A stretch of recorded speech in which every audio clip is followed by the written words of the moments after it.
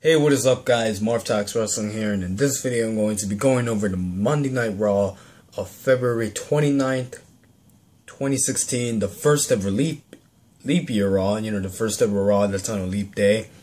Next one's going to be in 2044. Hopefully it doesn't fall on Friday the 13th. I'm just kidding.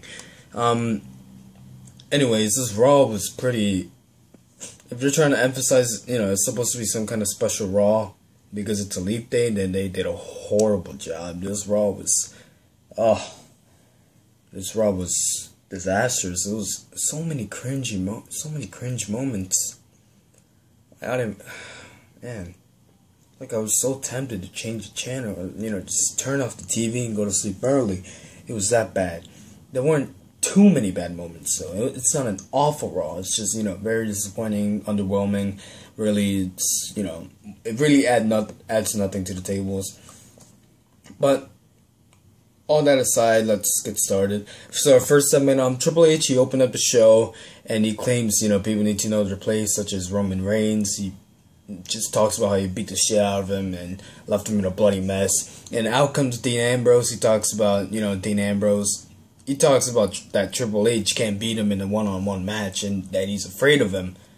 And then he challenges Triple H for the WWE World Heavyweight Championship. And then Triple H says he'll give the answer in Night at Raw. And apparently Dean Ambrose is supposed to face Alberto Del Rio, which I'll get to later. But, come on, out of everyone, Alberto Del Rio. Really, man? Really? Really, Triple H? Really? Anyways, I'll get to that later. Our first match was Becky Lynch versus Sasha Banks. #1 contendership for the WWE Divas Championship. They're going back and forth with this match. This is actually a really good match. And it ends in a draw. Smells like NXT. Anyways, it was a great match. It was a pretty good match. I like these two wrestlers. I think they're really like I said, I like to see a triple threat, but apparently there's going to be a rematch on SmackDown, which is probably being taped right now, and we're going to see it on Thursday. And hopefully this sets up for a potential triple threat match at WrestleMania. So, anyways, our second match was Dolph Ziggler versus The Miz, and it was a really short match. The Miz won with a roll-up, and it was good for The Miz. It's been a while since he actually won a match. Oh, wow, excuse me.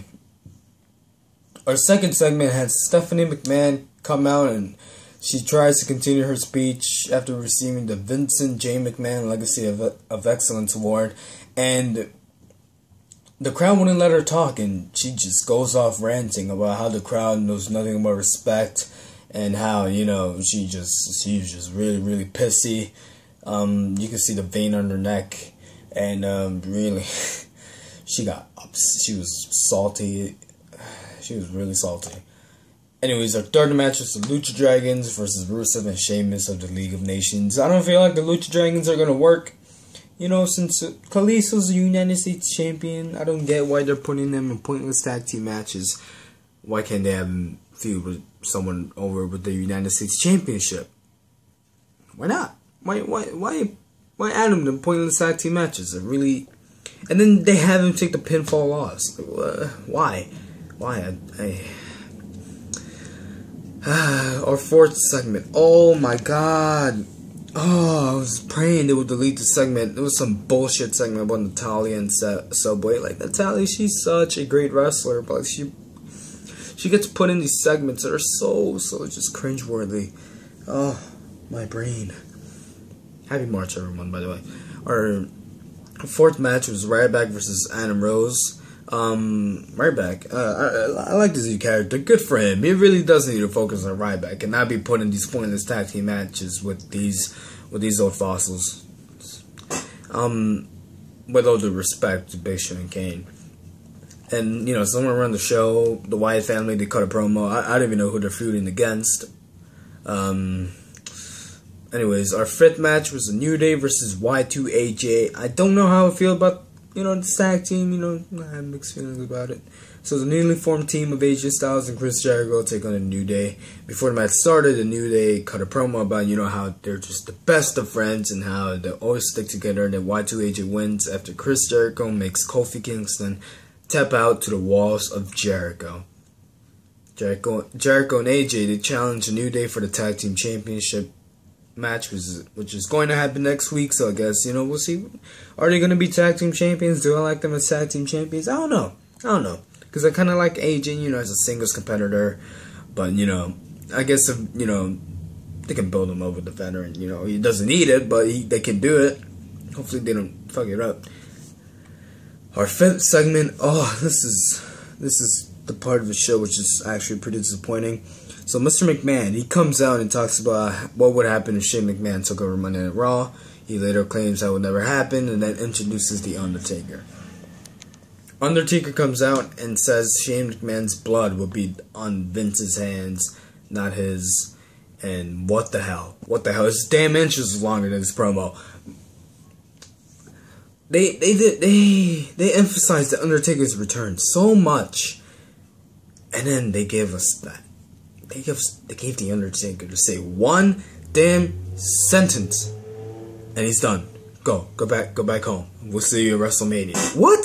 Why? Why do you hype it up so much if you're gonna have the Undertaker only say one damn sentence? I don't get it.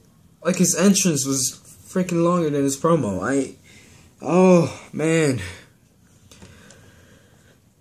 And then our sixth match was Bubba Ray Dudley versus one of the Usos, which, you know, I can't remember. I can't remember which Uso was in the match. All I know is Bubba Ray won after, you know, D1 pulled the table and distracted whichever Uso he was facing. And then our sixth segment was R-Truth. He breaks Goldust's heart.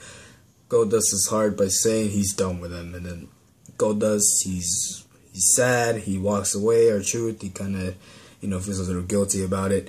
And then our seventh match was Brie Bella versus Naomi. I'm glad that they have Naomi lose to this bimbo.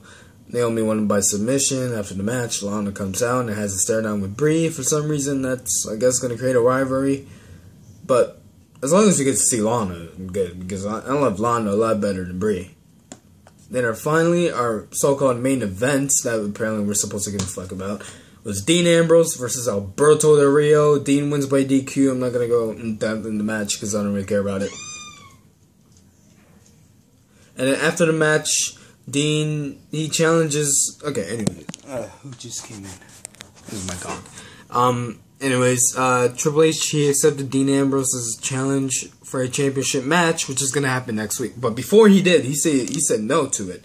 But then Dean Ambrose, he just punched Triple H like a savage.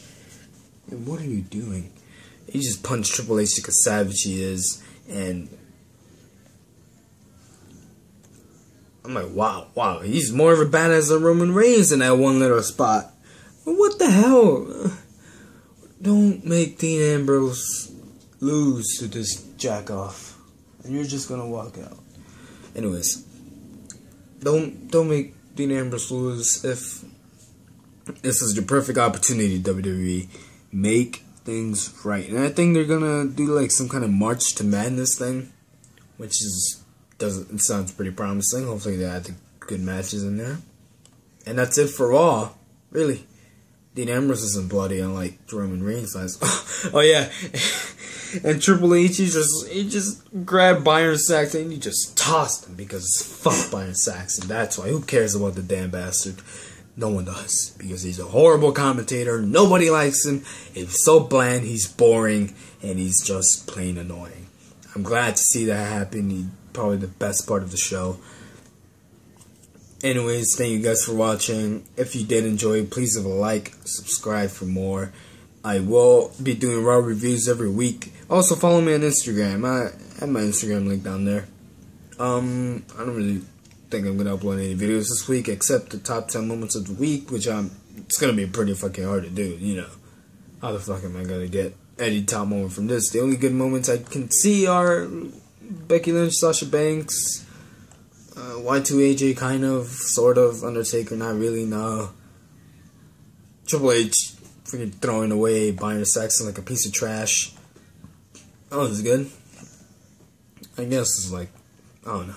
It'll be hard. But anyways, thank you guys for watching. And if you did, like I said, if you enjoyed, please leave a like, subscribe. I'll appreciate any type of support.